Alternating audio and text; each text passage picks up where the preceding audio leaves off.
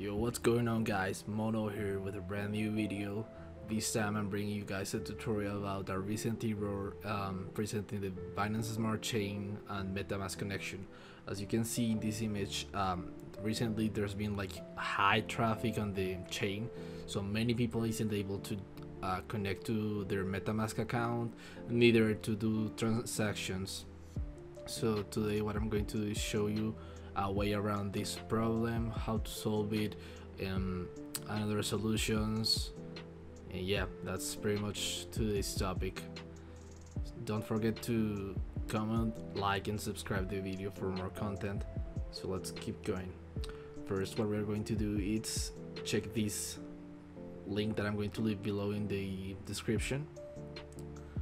These are another RPC connection for Binance Smart Chain. As you can see, we use the mainnet, but first we're going to do is expand view. Then, as you can see, we're in the Binance Smart Chain mainnet. We're going to select custom RPC. Network name, we're going to use BSC backup, since it's the alternative to the usual Binance Smart Chain mainnet. And what we're going to do is not use the first link that we always use, as you can see, .binance.org. Instead, we're going to add a network. Let me do this.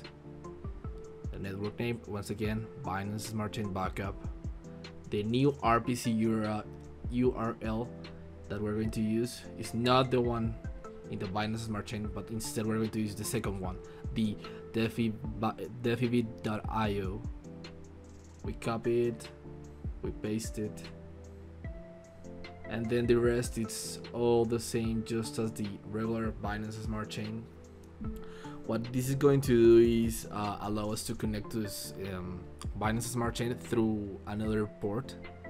So we just add the same chain ID, which is 56, the currency symbol, which is BNB for Binance token, and the block explorer URL, which is optional. It's again same as Binance Smart Chain, BSC scan.com.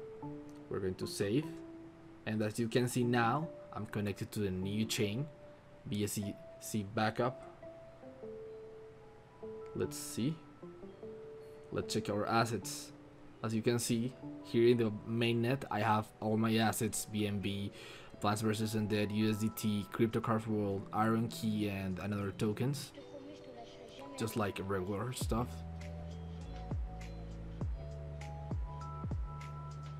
Now we're going to check the BSC backup that we just made, and as you can see, we just switched to it. Again, BSC backup, as I personally named it. But as you can see, all the assets still there, the BNB, Plants vs Undead, USDT, and everything. Now to show you guys like how this could change the transactions, well, it doesn't really change anything, it's just the way you connect to the Binance Smart Chain. Let's see. Let's test by trying to trade some Binance USD dollars for Tether or USDT, as we know.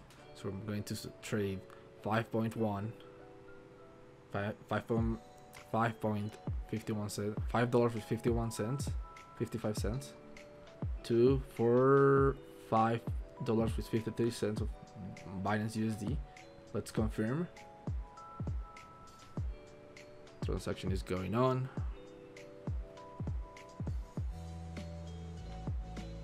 Should be just a second, anytime. Okay, there it goes, the USDT, and there we go, Binance USD. We got the $5.54.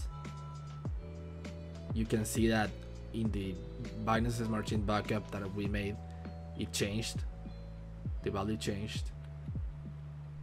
And also for the main Binance Smart Chain mainnet, it also will change. Look, same 930 USDT. We can reload the page, and there it is, Binance US stores. Remember guys, you can create as many backup connections that as you want. For example, you can use the third one, Nini Coin io, or you can use any other of the backups. As you know, it's fairly easy. You just go to custom RPC, you do the same thing, but you just change the new RPC or URL for the one you want to use, and that will be it, guys. I hope this works for you.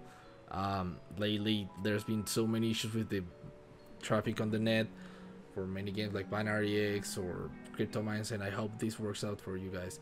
If you enjoyed the video, if it worked for you, leave a like, drop a comment, subscribe for more content. Once again, thank you guys so much for watching. My name is Mono, and as always, I'll see you later.